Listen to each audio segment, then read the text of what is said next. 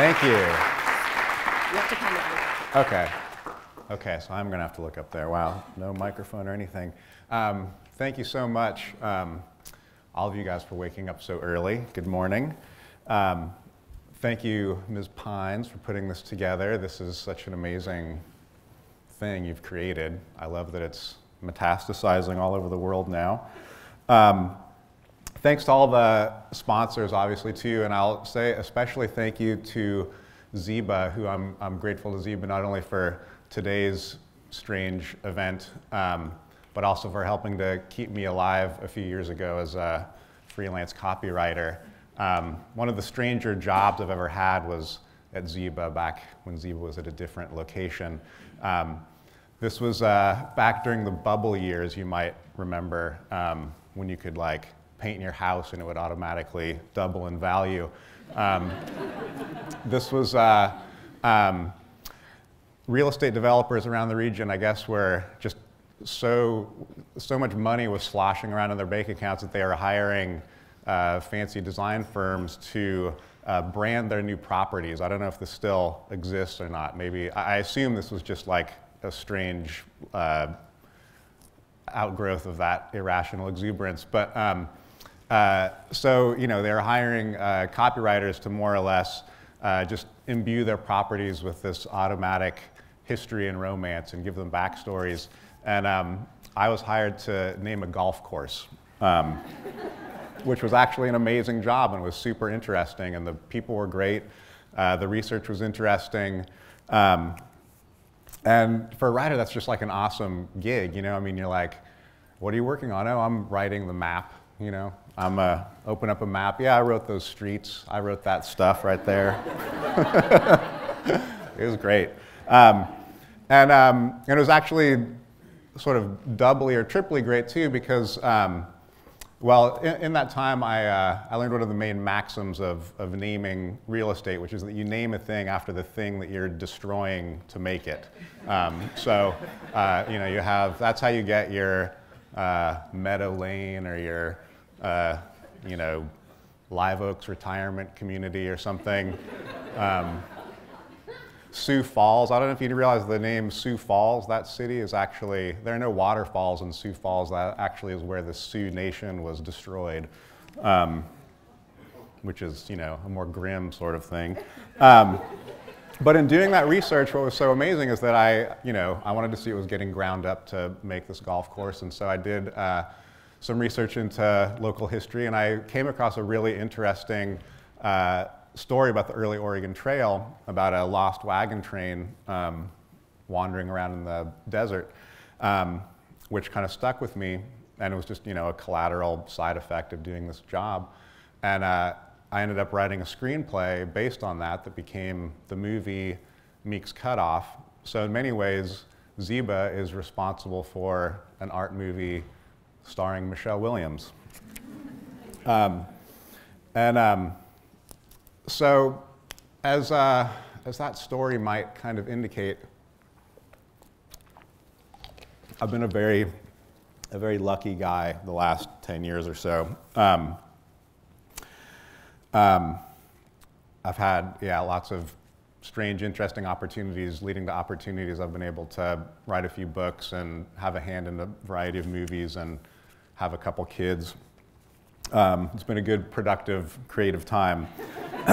And so in thinking about today's theme of happiness, I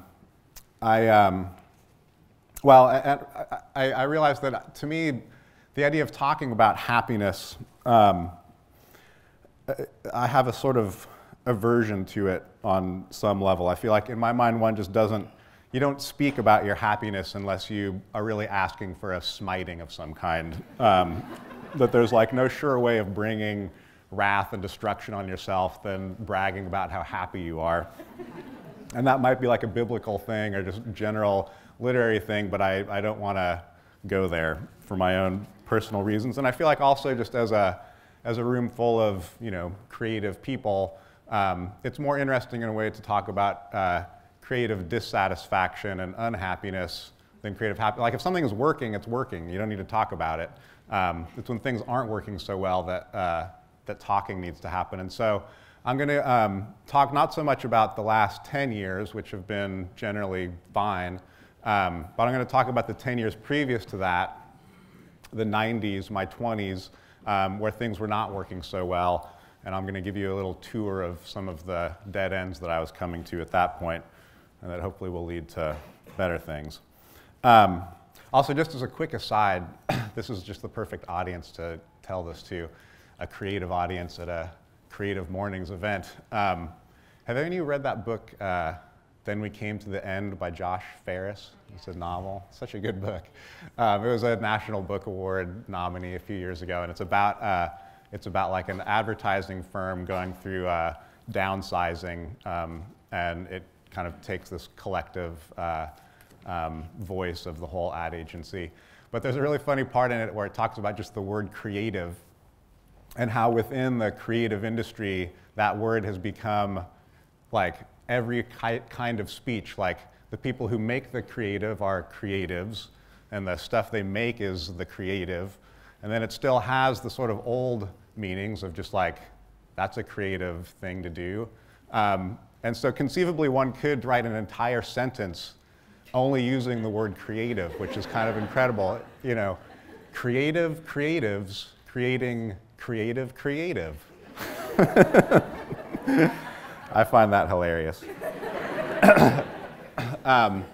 So anyway, I'm going to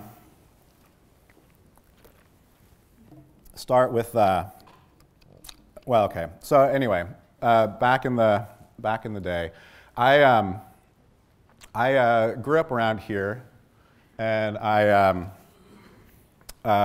went away to college at a certain point, and I came back in 1994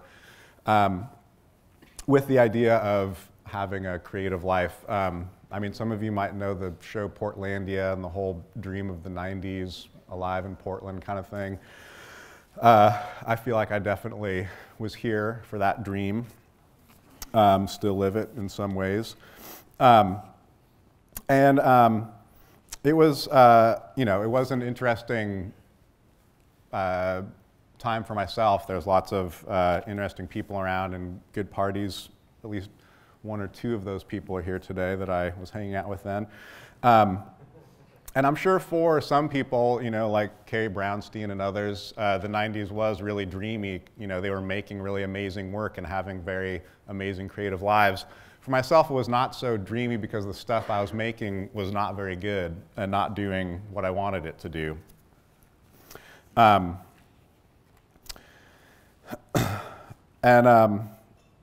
You know, I had come back to town from college with lots of kind of abstruse and grandiose plans about all the different forms of creativity I was going to indulge in and become successful at. And I don't know, yeah, how many, I assume, I don't know what you guys all learned in college, if you went to college, but for me, the real big lessons I was learning were in the realm of theory or post-structuralist, post-structuralism, basically. I was one of those people who really loved literary criticism, loved everything to do with identity theory, loved the whole vocabulary of, you know, hegemony and power and all that kind of stuff. And one of the kind of main ideas of that body of knowledge was the idea of the death of the author, Roland Barthes' idea of the death of the author, and the rise of the critic or the rise of the reader. And this had kind of political ideas, like just the idea of, within the idea of authorship was some form of authority. This is like a May '68 kind of idea, like a very radical sort of cerebral politics that, you know, by being an author, you're somehow imposing your own interpretations onto the world, your own meanings.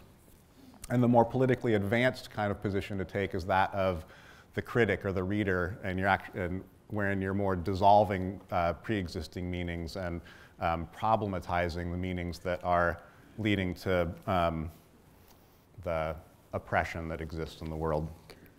I was delighted by these ideas. And in some ways, that delight, or that sort of sensibility, I think, is viewable even in my earliest work. This is the first book that I ever made when I was about 6. And you can see John R.'s book, it says.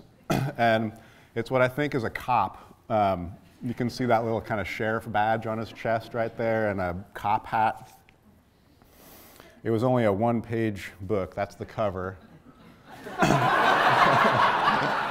And for anyone who knows anything about Althusser's theory of the interpolation of the subject in capitalism, this is clearly about that. It's a cop yelling "fuck you" at a pedestrian crossing against the stopwalk to get to the pizza place, you know?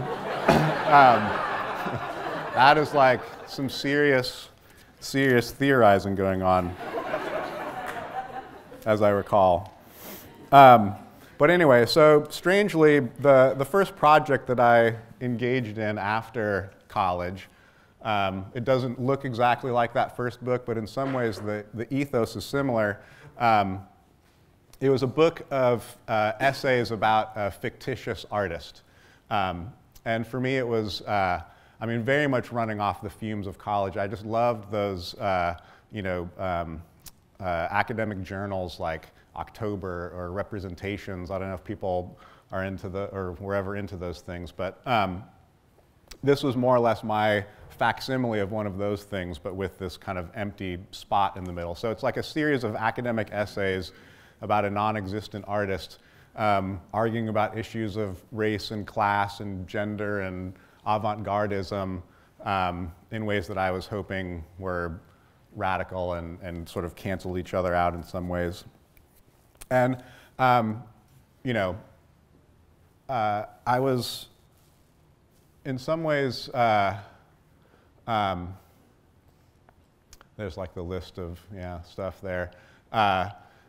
As a kind of object, I'm still like okay with it. Like I was lucky enough to have a lot of friends who worked at Kinko's at that time, and I was able to get just massive amounts of free copying and do these like cool gatefold color plates inside, and even get like there's the contributors list, and even get like a little perfect binding on it. But if one is to actually read the pages, like there's a real curdling feeling that happens because it is fundamentally like unreadable text. It is like, it is not interesting in any kind of way, and it actually barely makes sense in any way. And you know, thankfully my expectations were not incredibly high with this thing, and so the sort of success of this was I sent out a handful of them to various academics that I admired, and I got a postcard back from one of my favorite art historians, Lucy Lepard, giving me the thumbs up, and so that, you know, it felt like it was a successful foray into something. And you know, over time, as I kind of drag it out and look at it from time to time,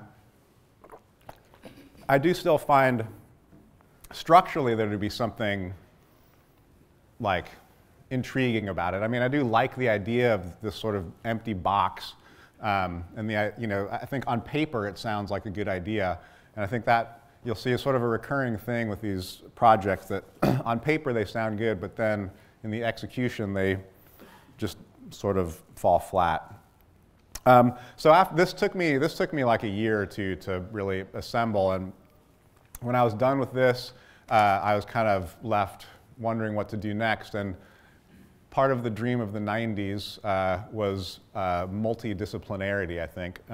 There's this idea that many of the tools of making things were becoming available to everyone with, you know, laptop publishing and cheap video cameras and stuff. And I think it was easy to imagine that one could kind of try one's hand at many different things. And so for me, that ended up resolving into three main streams of endeavor, one of which was kind of curating and art writing, one of which was painting, and one of which was video. And I'm just going to give you a quick little tour of that stuff. The curating that I was doing, I guess I was under the impression as a young person too that part of the job of being an artist was to party. And that like there's a sort of just bohemian tradition of like social scene making. And so I think for myself, part of the pleasure of like organizing art shows was trying to create social situations under the umbrella of art. And on that level, I think these events were reasonably successful. It's also hard for me to remember, but at that time I was very anti-rock. Like so many of my friends were musicians that I felt like someone had to do something else. And so part of my plan with this was just forcing people to make something that didn't involve guitars. And it was this sort of despotic urge of mine to, you know, change people's creative path, which ended up, I think that was part of why a lot of the work that got made was a little bit half-assed, because no one really cared that much. It was like they would rather be doing what they enjoyed. And I came to learn that eventually. Again, like, there's something I do kind of like about these objects. Like, I thought this was a cool idea. Like, we put the little Electroset lettering on the TV and then took photographs of that so that every like copy got a different, it was sort of dependent on whatever was on TV became the cover of this thing. And so in this one we made everyone do little videos and yeah, created these little booklets. Here's another one that we did. I like the objects, but again, the writing is arcane to the point of unintelligible. This is one of the posters for one of the shows. So partly just as a way of filling the like space inside of a show, and also partly because I do really like painting, I began doing some painting myself. The sort of format that I chose was these like 4x8 pieces of plywood, and then I would go and get paint from Fred Meyer, and I would paint a sort of mural in my basement that then I would go and put up on a wall somewhere, sort of unbeknownst to whoever owned the wall. And like, you know, one of the better ones was one I put onto, I painted a big Skipper's logo, if you know Skipper's, that restaurant, with like a big fist with a trident in it and like bloody fish all over, and I went and nailed it to the wall of Skipper's, and that lasted for a few minutes. This was probably my most ambitious painting project, this obelisk that I built over in Paranoia Park. I don't know if you guys know, you guys have probably walked through this park before. Gus Van Sant made that Paranoid Park movie, but he kind of relocated it to the skate park, but this was really Paranoia Park. My idea with this, it's something that, it's an ongoing interest of mine, an attempt to splice like the iconography of New Age spirituality, like dolphins and rainbows, with more like a Old Testament kind of ambiance, like lightning and Hebrew lettering, and skeletons. And here's the color. Now you can see what it really looked like. I was kind of limited to what was available at Fred Meyer discount bin.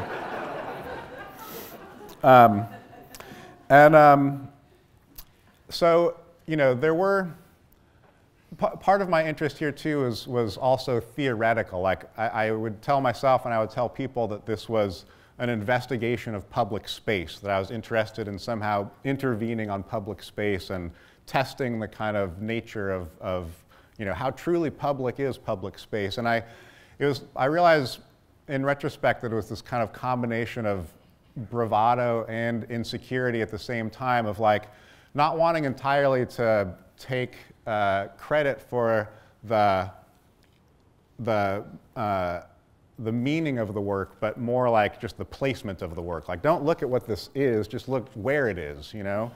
And it was sort of a way of inoculating myself from too much vulnerability, I think. Because, I mean, certainly for me to talk about the emotional side of this work, which in my mind did have to do with certain sadness about lost friends and things like that, that was impossible for me to do at that time, to talk about this stuff in any sort of emotional form. And it kind of had to come armored in this theoretical sort of, not so much jargon, but just, yeah, well, yeah, a jargon of some kind. It's also strange to me to think how much effort I put into these things that literally lasted like hours. I mean, this thing was, I spent weeks making this, and within 5 hours, homeless kids had destroyed the whole thing. So this is, the thing that also I was not quite realizing at the time was how much of my effort in either putting on these little shows or making the art, how much of that was really just a way of creating a kind of host body for the writing that I was really wanting to do. I would write these incredibly elaborate press releases for the things that I was doing that were basically like the entire article I wanted someone to publish, and then just sending it out to whatever, you know, whatever journalist I thought might do it.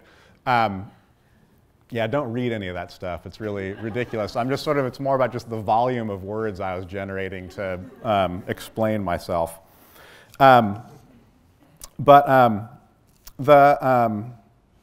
So anyway, this theory of like, I mean, it's funny, it seems self-evident that if you're making art, you're putting it into the public sphere. That, I mean, part of making art is, actually, I don't want anyone to read this. I need to put this somewhere else. I see people reading, and it's like, I don't want that to happen. Part of the, I mean, yeah, inherent in making art is to put it into public view, and that was, you know, something that I felt the need to really thematize, even though it was, yeah, basically self-evident. One of the major avenues I had for my theories of putting things into public was cable access television, which I found to be like a politically and theoretically amazing institution. And I still do. The idea that you could make something and then have it forcibly piped into people's living rooms was like, just seemed like so many amazing opportunities. And so I spent a lot of time making like really strange videos, just hoping that they would show up on someone's screen in the middle of the night. Probably the best one I did, which I won't show you right now, was called Battles on the Astral Plane, and it was myself. It was kind of a riff on that game Mortal Kombat, if you know that game where people fight each other, and I dressed up like different characters and would fight against myself, and it was the sort of round robin, and eventually someone won, and that might have been the only one that like gave people any pleasure. But the major project of my 20s was a feature-length video that I made called Croc. Let's see. What do we have? Yeah, okay. And I know there's at least 2 people who are around for this era. It was a feature-length live-action video based on the comic strip Croc, if anyone remembers that daily comic strip. At least someone remembers it.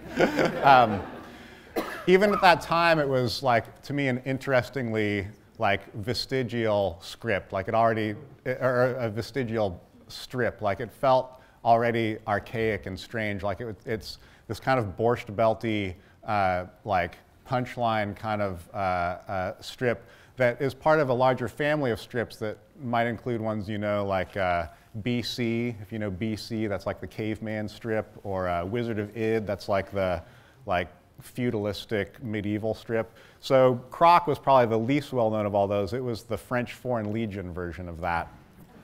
And so for reasons like, again, sort of political, like I like the kind of, post-colonial element of it. And then, I mean, there are a lot of influences going into making this seem like a good idea at the time. I was really interested in like appropriation art, people like, Sherry Levine or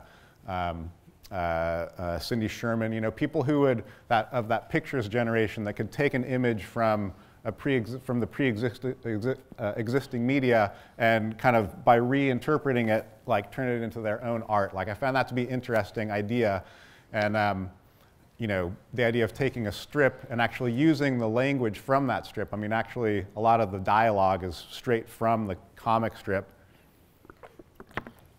On paper, that sounded like an interesting idea. Also, this was a time of like the abject artists who I really liked as well. Mike Kelly, Paul McCarthy, people who rejected any idea of like virtuosity and were interested in making things that were on the surface very cruddy, but were intellectually acute in some ways. I also was really loving the films of like John Waters. I just found that to be a very liberating kind of model of filmmaking. Paul Morrissey, if you know him, his movies were produced by Andy Warhol. I just had it in my mind that like, and there's also this part of me that had it in my mind that like, no matter what crappy thing I did, or we all did, like just by pointing a camera at my friends at the time, who I found to be all incredibly amazing people, something amazing would happen. And in a sense, that is true. I mean, as a kind of yearbook, this remains an interesting document. But as a film experience, it is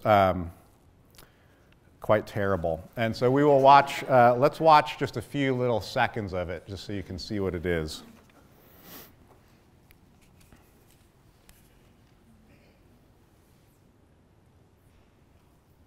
We're just going to skip through because to watch the entirety is too long.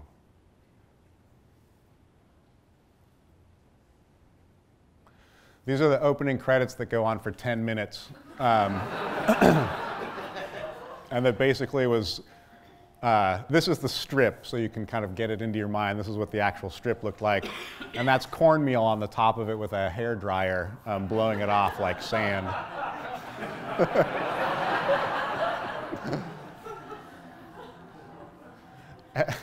I mean, literally, it's like I could rationalize it as some sort of modernist device, like we're just really punishing the audience for a while before it gets good, you know?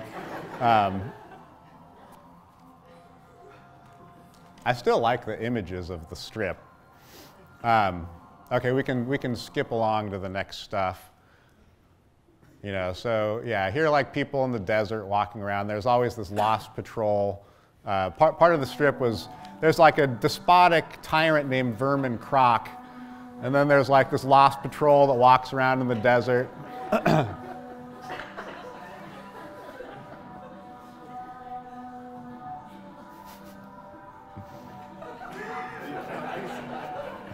So yeah, let's keep things moving. We don't want to get stuck anywhere.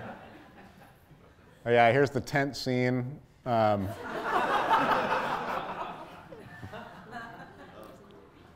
Yeah, of course, right? Yeah. Also, I will say the music was really good. The soundtrack to Croc by the band Bug Skull, it actually became its own album, and that is, no kidding, a really amazing album. The musicians at that time were incredibly talented.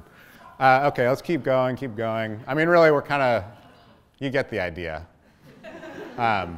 It just, yeah, gets crazier and stupider.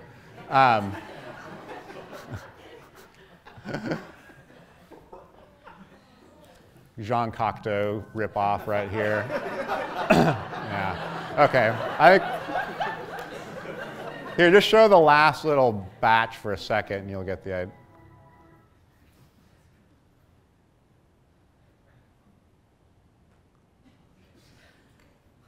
Yeah. Anyway. It's this kind of thing. Okay, let's turn it off. There was a, yeah, thanks. Yeah. So, yeah, like on paper it sounds good. I mean, this movie has like 5 dream sequences in a row. That sounds awesome. It has like obligatory transgressive things, like I literally shit an egg on camera in this thing. That's like, and yet at the same time, like it has these kind of transgressive things, but it ultimately always, when I watch it now, just feels really prude and uptight. Like there's something so forced about the whole thing. But at the time I was just, I mean, it was just this weird mania that I was feeling. Like, among the only people I've ever yelled at in my life is my friend Dan, who had promised to release Croc through his record label and was kind of dawdling in doing that for like a few months. And I remember just like yelling at Dan, like, when are you gonna put it out? Like, when's it gonna go? Like, because I had in my mind that like somewhere else in the country, someone else had made Croc also. And it was like, just gonna get it out before me. And it was like, I mean, it was just like this, like if it was just, if that's what it was, that would have been fine, but I had these really strange ideas of how it was gonna like affect the world. And it was just a really disappointing and terrible experience to have the world premiere at the Clinton Street Theater and have all my friends show up in funny clothes, and to be sitting there watching it in that room and just to feel the palpable boredom and disinterest and kind of disappointment that people had. And like, it was really, I mean, it truly scarred me for years. I'm not kidding. And I mean, it's funny too, because there's been a sort of funny afterlife to it. Like as you get older, your friends assume positions of power, and at this point I have friends at Pica. So like 3 years ago, Croc ended up in the TBA festival as for like a 13-year anniversary screening. And it showed at the museum, and there's this part of me that's like, maybe, you know, maybe it was better than I remember. Maybe it was like just ahead of its time, you know, like it's like kimchi, you know, you had to sort of bury it for a while and then it's like ripened, you know, like the world is finally ready. And like sitting in that theater again, it was just like, no, it's just horrible. And like I walked into the bathroom at one point and some guy was in there being like, this is the worst thing I've ever seen in my life. And I was like, it's true, it's horrible.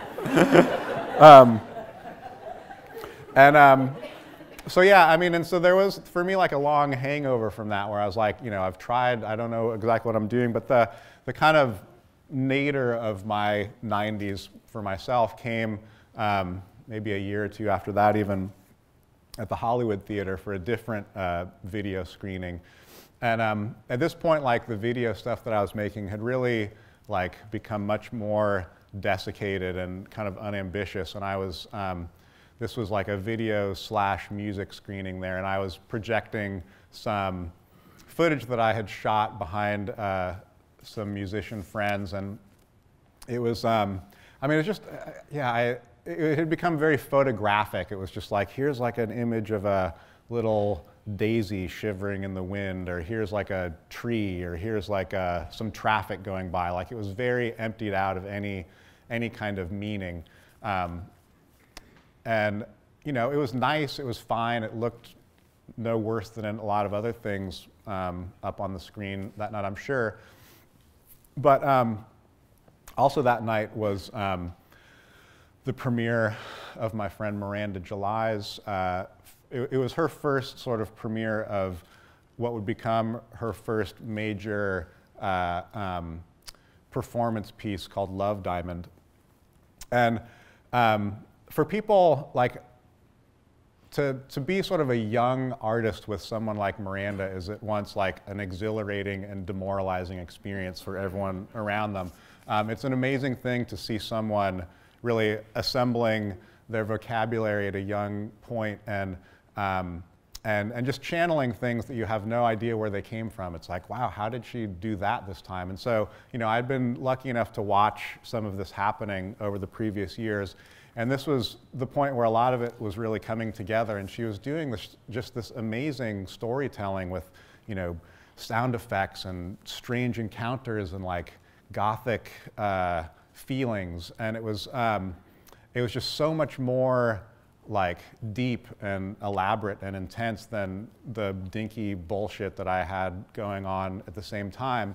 And I just remember walking out of that particular screening being like, I don't know what, I'm like, I can't do this stuff anymore. It's just not working in any kind of way.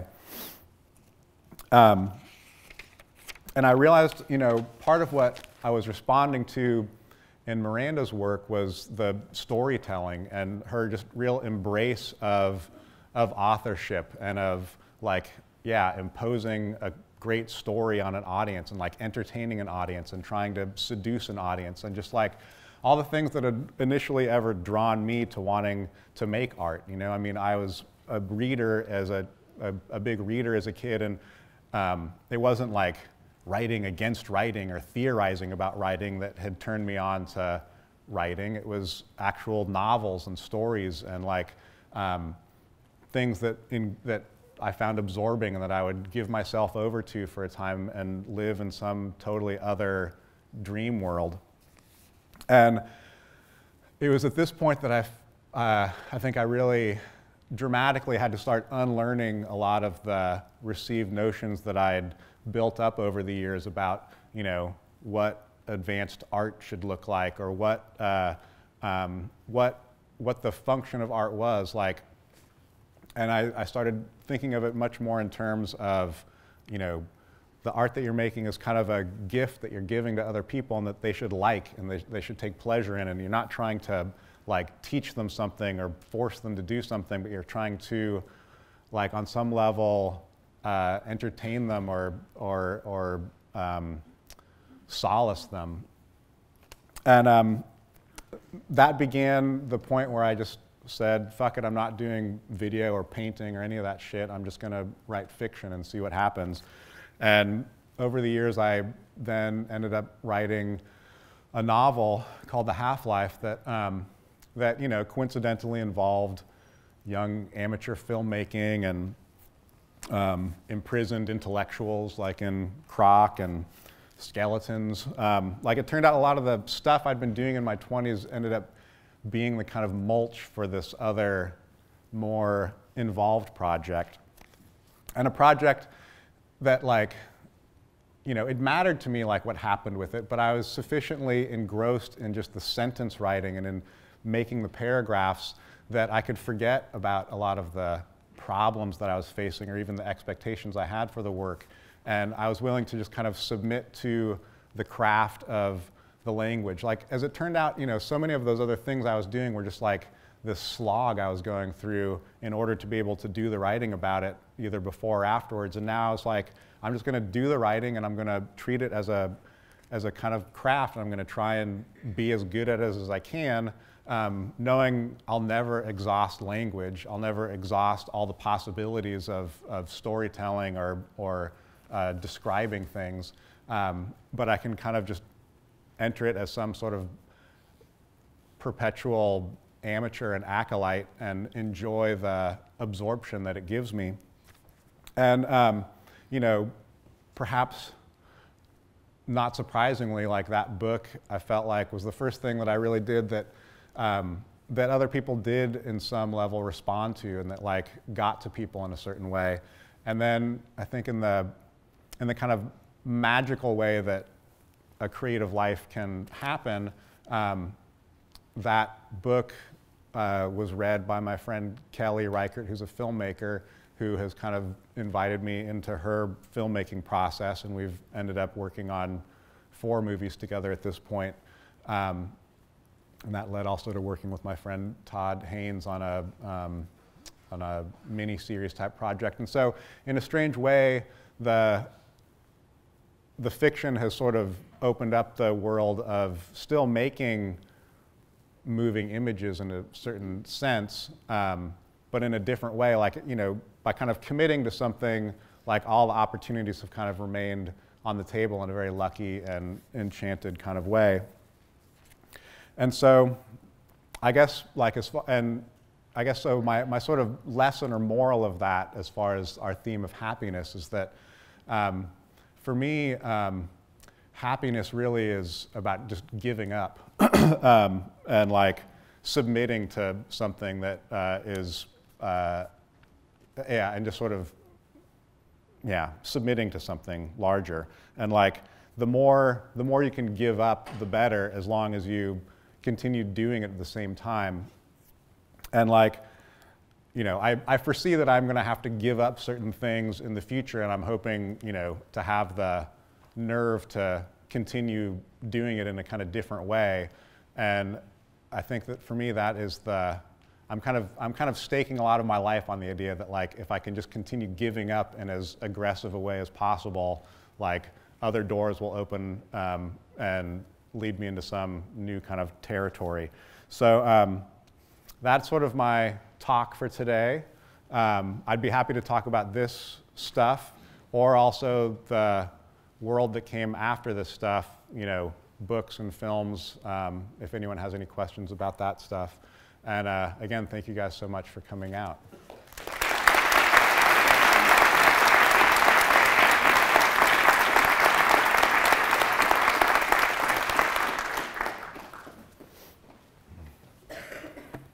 Are there usually questions? Yeah.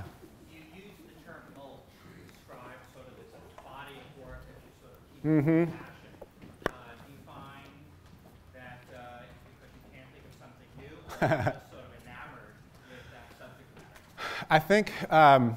I think that like everyone does end up having certain patterns, I mean, I think there end up being these particular figures or tropes that, for whatever reason, are kind of magnetizing to a person.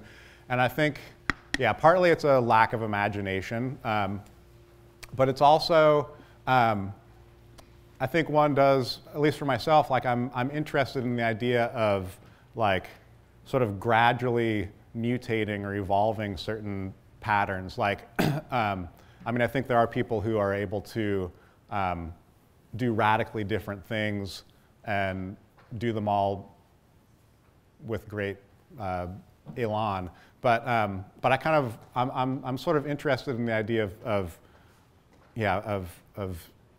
gradually kind of mutating a particular theme in a way. And I think it's helpful for me in conceptualizing what the next thing is, to try and feel like there is some continuum between the different projects. I mean, for myself, the fiction that I write definitely has something to do with the screenwriting that happens, and also the writing I continue to do about art helps me kind of generate ideas that are relevant too. Like I don't want to have to reinvent the wheel every time I start, and I think that having that foundation just makes for a more sustainable practice. Yeah. You mentioned vulnerability and you mentioned authenticity. What role do you think those play in finding happiness in creative practice? Okay, vulnerability and authenticity in creative practice, happiness and I think vulnerability, I say, is highly important. I mean, I do think that like the only way that you're going to get to people is by really giving something of yourself and revealing something. And I think that there is, I mean, to me, that's the amazing thing about fiction, is it's a whole apparatus of sort of disguise and indirection that really allows you ultimately to deliver some of your most private thoughts and feelings. I mean, by having sort of characters that are not yourself and scenarios that you've never found yourself in, it just opens this door to say things that you otherwise are not allowed to say.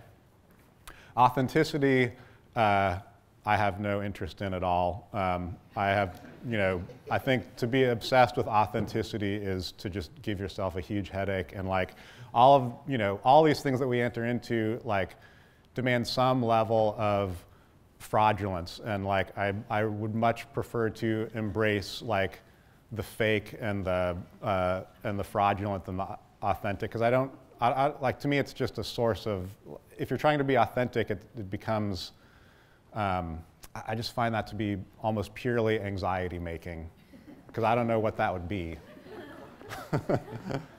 So yeah, yes and no. Yeah. I'm really interested in how criticality engages with and sort of is actualized through fiction, and I'm wondering how you could sort of speak to your Yeah. how you sort of leverage the medium of fiction. Yeah. So the critical theory stuff was, for me, it was just so intoxicating as a young person. And there's some ways that I sort of resent that curriculum because, you know, rather than sitting there like copying out paragraphs of Foucault and Derrida, it would have been a lot better ultimately if I was copying out, you know, Melville and something like that. But I can't deny that I was really drawn to it at the time, and for whatever reason, that was the stuff that kept me reading and kept me writing, and there was a kind of political framework to it that was important to me. I have found that the actual diction of that writing and the actual just the actual syntax and flow is extremely unhelpful as far as writing fiction goes. I mean, it's just academic writing is so wholly different than imagining things.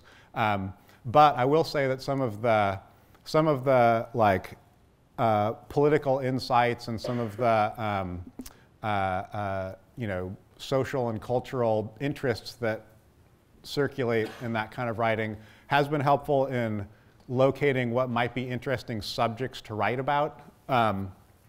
You know, I mean, just the fact of like, oh, I'm going to write a book that involves like, yeah, young filmmakers. Like, partly that's coming from just an interest in like, just knowing that there are lots of ideas about media that could be interesting to get at in that milieu. So I think as a kind of framework or as a kind of siphon, I guess, to subject matter, I find it helpful. But as actual template, it's very bad. Yeah. So, upon reflection, do you find it necessary to deconstruct everything in order to put it back together in a creative way? No, I think not. I mean, I think that there are like, I mean, to me, like the actual use of the imagination is not a critical faculty. It's like there's something else that goes on with that, and like it is, yeah. There's to kind of, yeah. It's just I think it's not helpful. There's an intuitive quality to writing in a fictive mode that is, yeah, it's very different than analyzing something. And I mean, there is a sort of a mysticism to it that is like boring to talk about because it's like talking about your dreams or something, but it is, but it does exist, I think. Yeah. I was curious, so you're kind of talking about how like throughout your life, and I think it's like this with all creative practices, where you kind of start editing down to like what you're really interested in doing. Yeah. So this is perhaps a tough question, but what do you think is the next thing that you're going to give up? The next thing I'm going to give up? Yeah. Well, you know, I think I'm giving up Portland in some ways. A lot of my writing has been very much grounded in this land around here. Like the writing I've done has all taken place in the Northwest and has been really interested in like, yeah, just the culture of the Northwest, the mythologies of the Northwest, the ideas and the feelings of the landscape. And I really feel like that I've kind of gone as far as I want to go with that at the moment. And partly it's less interesting just as Portland in the Northwest has become more well known to the rest of the world. It's less, it feels like, all right, plenty of other people are like digging in that realm. So for me, it's definitely, it has to do with, there's a landscape shift that I'm trying to enact in my mind. Yeah. How did you support yourself and your creativity during those early years? Let's see, in those early years in the 20s, how the fuck did I make the bills? I was a janitor at Cinema 21. That was cool. That gave you free movies all over town. I collected unemployment like a European.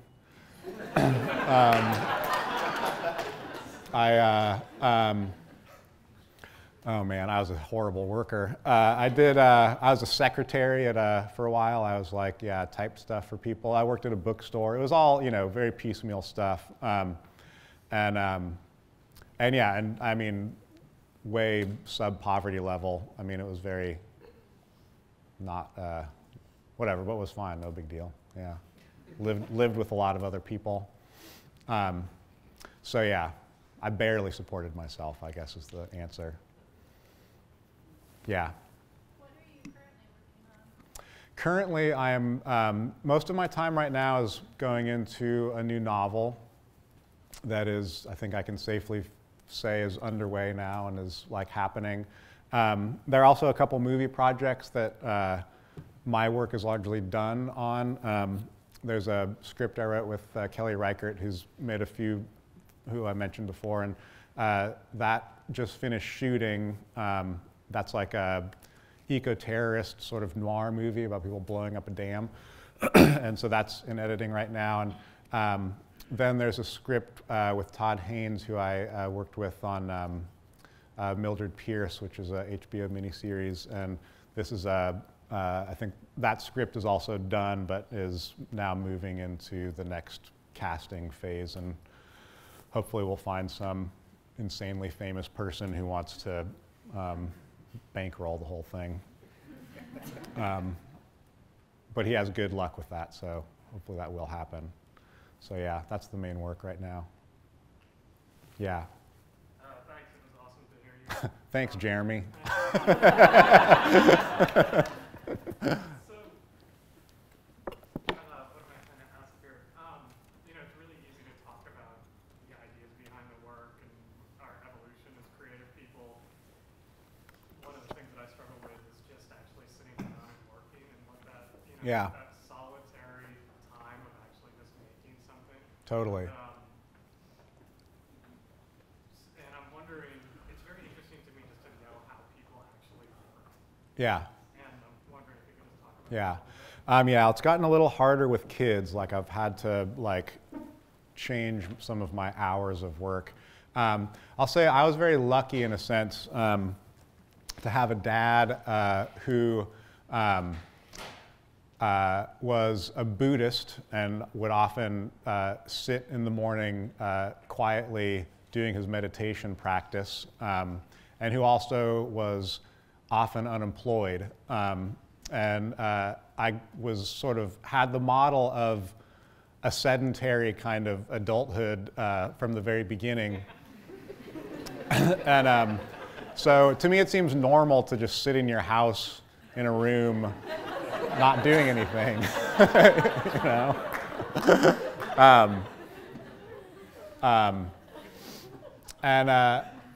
Because I think you're right. I mean, I think the sitting still and being by yourself is it's a huge struggle for a lot of people, and it's where it becomes real work. You know, I mean, that's where it's, you know, not as fun all the time. But yeah, I don't know. It's what you have to do. I don't know. I mean, I think also, yeah, you have to somehow find a way to cultivate those like large periods of inactivity. You know, at least for writing fiction. I mean, it's funny. If someone had a camera on me or any other fiction writer, the work of it would look utterly ludicrous, you know? I mean, it's just like, here he is sitting and looking at the ceiling again, like, you know, he's making another sandwich, you know, whatever. But that is work, you know? I mean, it's hard to explain to someone, but that is actually, there are things going on as you're not doing things that are crucial. So yeah, giving up and don't do anything. Those are my like main lessons. Yeah. Thank you. Thank you. Thank you. Thanks all for coming.